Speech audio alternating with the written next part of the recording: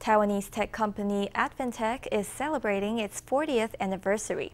The PC manufacturer has pivoted in the last 10 years to focus on smart tech. It's developing a wide variety of artificial intelligence applications and Internet of Things products. They're aimed at industries as diverse as medicine, manufacturing, retail, and transportation. Advantech executives say that the Internet of Things is the future of Taiwan's tech industry.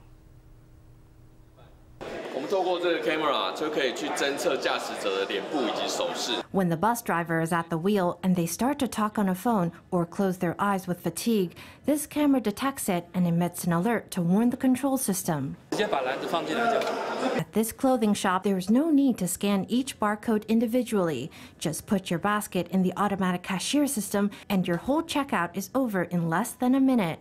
As Advantech celebrates its 40th anniversary, it's tracing its history from industrial computers all the way to smart technologies in many fields, combining AI, the Internet of Things, and edge computing in smart transport, retail, and medicine. I want to change the name of our industry, change our vision of future development. The industrial computer was with the background of the PC age.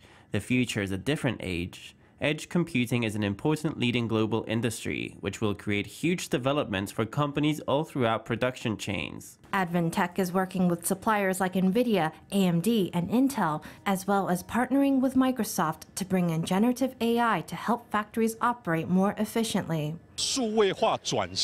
Digital transformation is already a basic trend. If you don't do it now, you may fall behind.